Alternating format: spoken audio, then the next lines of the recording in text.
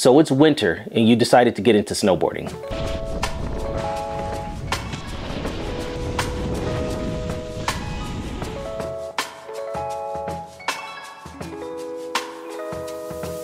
What is up, everybody? This is Brandon with Working Class Active, and on this video I'm going to go into the top 5 things I feel that you need while taking up snowboarding. Here are 5 important things that you need while getting into snowboarding.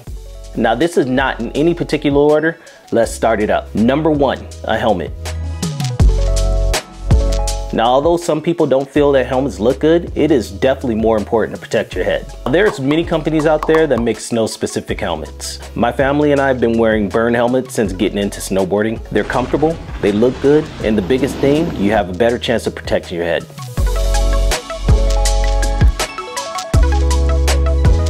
Number 2, snowboarding gloves or mittens. The last thing you want to do is try learning snowboarding and skiing without keeping your hands warm and dry. I tend to wear snowboard mittens because they keep my hands a lot warmer. There are a lot of different companies and options when it comes to gloves. My personal favorites, Howe and 686. Number 3, a decent pair of snow pants.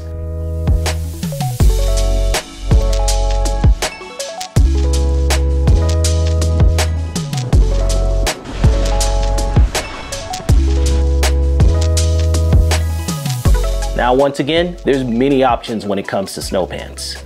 Most companies have waterproof ratings when it comes to their pants, usually starting at 5K, 10K, 15K, 20K, and Gore-Tex. The higher the rating, the more waterproof, but that also comes with a price. My personal favorite snow pants are from the company 686. Number 4, goggles.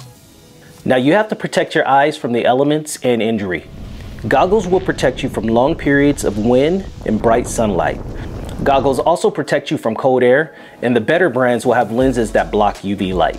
Now, if you can't get your hands on a pair of decent goggles, just wear sunglasses. The most important thing is protecting your eyes. Number 5, snowboarding socks. These are normally taller socks that are made out of specific materials designed to wick moisture away from your feet and keep them warm. Now, since snowboarding, I've been wearing quite a few different companies when it comes to snowboard socks, but my favorites so far have definitely been Volcom and Stance. Here's a few bonus things that I feel are good to have, but not necessary right away. Impact shorts. These are definitely padded shorts that are going to protect your behind and protect your hips when you're falling on ice. Are they important right away? Not necessarily, but they definitely do help. So it's one thing you can think about for the future of your riding. Waterproof ski and snowboard jackets. Just like the snow pants, they have waterproof ratings also. Once again, the higher the rating usually definitely comes with the price. Now, the reason I didn't say go out and get that right away, honestly, some type of warm top will do, a sweatshirt, a jacket, whatever you can do to kind of keep yourself warm while you're learning. Now, this definitely depends on where in the states you live, because some states are just definitely wetter than others. But keep that in mind. Depending on where you live, you may want to have a snowboard ski jacket right away. Some type of face mask, head covering, and balaclavas. Now, I tend to wear the balaclavas a lot because I have a shaved head and I definitely don't want to burn. So that protects my head.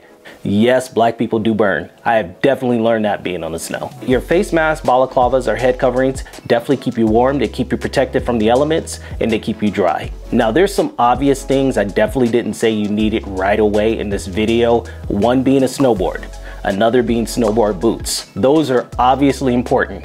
But the thing is, when it comes to just learning or just getting into the sport, you might want to just go with renting those until you know that you're ready to take up snowboarding. And the last thing you want to do is spend a bunch of money on something that you're only going to use once. With that being said, if you haven't purchased your snowboarder boots yet, just rent them. There's definitely a lot of places out there close to the ski resorts where you can rent your boots and boards for a decent price until you're ready to go out and buy your own. Think about that, and if you really get into it, then go get your board and your boots. I hope this list that I put together helped you, and if you have any questions, drop it in the comments and I'll hit you back. If you're new to this channel, please make sure to subscribe, press that like button, and press that bell to be alerted when new videos come out.